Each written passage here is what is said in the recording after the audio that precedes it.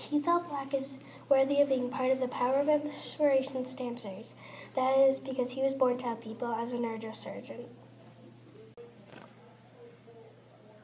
Keith Black was born in Alabama on September 13, 1957.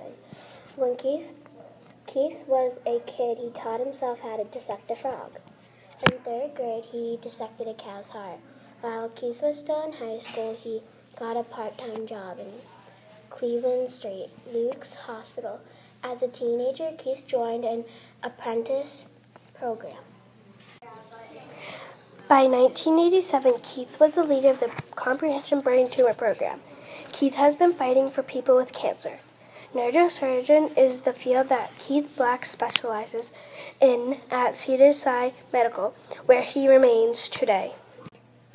Keith is a surgeon and saves people all the time. On average, in the United States, a surgeon performs over 100 surgeries a year. Keith performs 250 to 300 a year. Keith Black said, "I consider mentoring very important. It's critical to give back if your youth are to have a chance to become all that you can become."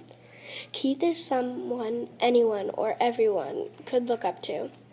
He is inspiring because he is willing to help people with any condition.